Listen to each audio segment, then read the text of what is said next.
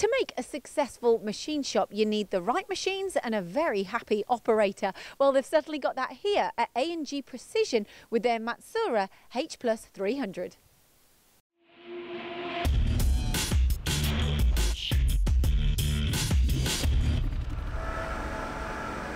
Robbie, you purchased the H+300 Matsuura machine just over a year ago now. What was the reason behind the purchase? Mainly for we don't need a night shift operator to run it on nights, and for weekend work really. It can run all weekend and we don't need an operator here.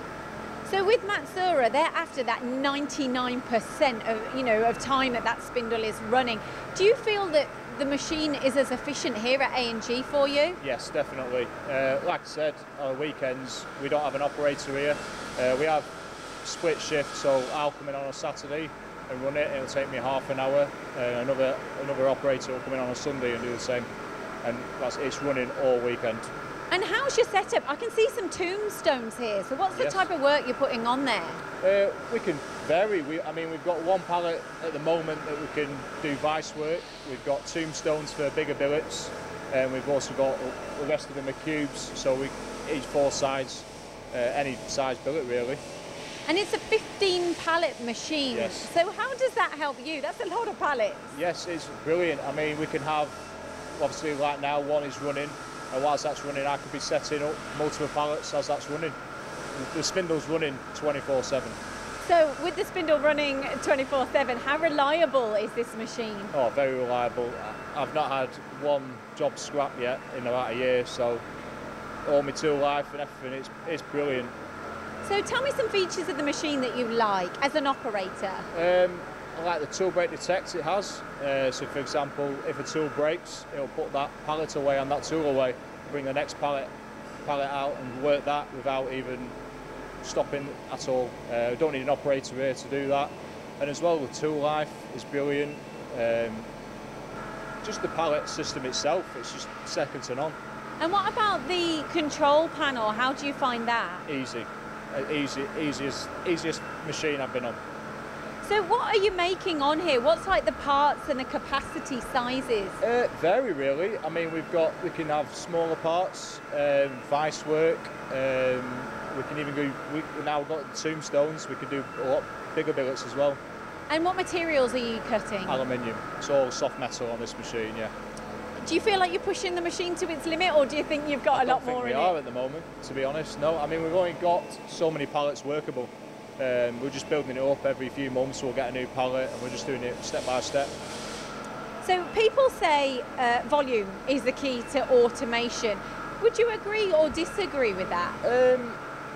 Probably disagree really. We've got, obviously like now for example, I've got a 200 off on, but after this I'll be setting up a 2 or 3 off. It's just whatever, just works whatever you can do. And you're not having to stop the machine because you're always loading whilst the spindle's turning. Yes, exactly. So it doesn't matter whether it's a 200 off or a 3 off, the machine's still running.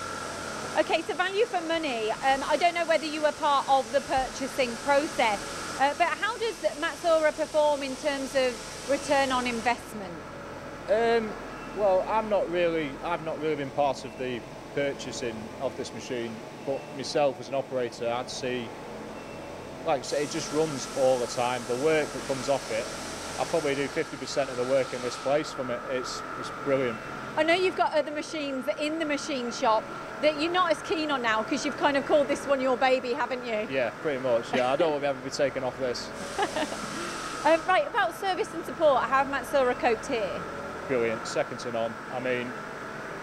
Say for example I got a service coming up in a few weeks, I'll get an email telling me what oils I need, I can get it ready for them. It's just, they come in, might take a day or 2 days, they're done, they're brilliant. I guess what you're trying to say is Matsuura want that spindle turning as much as you do. Yes. Yeah? Yes. Oh, yeah. Okay, and monitoring the machine when it's unmanned, do you have like webcams or anything like that? No, I just do it, for example, in the morning I'll know exactly how long, because it basically times each pallet. So I know like pallet 3, for example, will be 3 hours, pallet 2 might be 2 hours. And I can work off that, so I can set my work up in the day, ready for the night, so I know it might, if I know it's going to finish at 6 o'clock in the morning, and I start at 7:30, I can pull in pallet 13, and that might give me another 3 hours. So are you telling me that it's not very often that you'll come in and the machine stopped? Yeah, it's never stopped. I don't even need an operator on it at night either. So just to finalise, any extras on the machine that you like?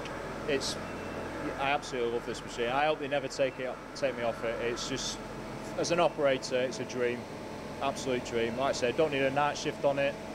Just load it. I mean, some of the jobs I've already done, I don't even watch them. I walk away.